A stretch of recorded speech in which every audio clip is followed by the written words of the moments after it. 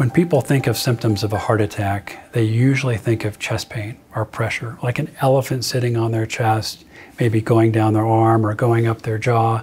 They might be short of breath, they're nauseated or sweating. Those are classical symptoms you'll read in a textbook. Unfortunately, those are not the case in the majority of patients. Patients present atypically.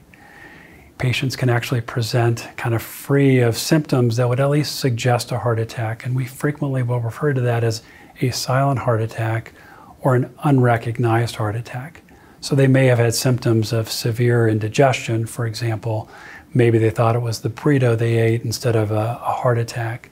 They may have just had left arm symptoms, symptoms that went undetected by the patient for them to present themselves for treatment while they were actually having a heart attack.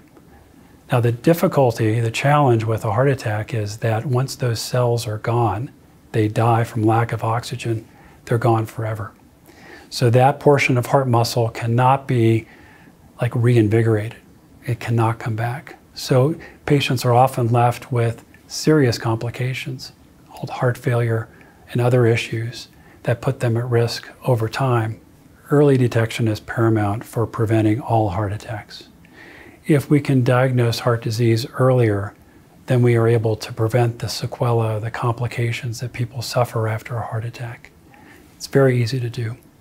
Finding people that are at risk, whether it be a genetic risk, maybe their father had a heart attack at age 40, there's some sort of signal that's prompting that patient to die early of a heart attack, we need to follow those patients closely. Conditions that lead to heart disease, diabetes being very important, high blood pressure, very common and important, high cholesterol, lifestyle choices of diet or smoking or lack of exercise are all important to identify early in those patients that are at risk to help prevent, in this case, silent heart attacks, and in all cases, all heart attacks.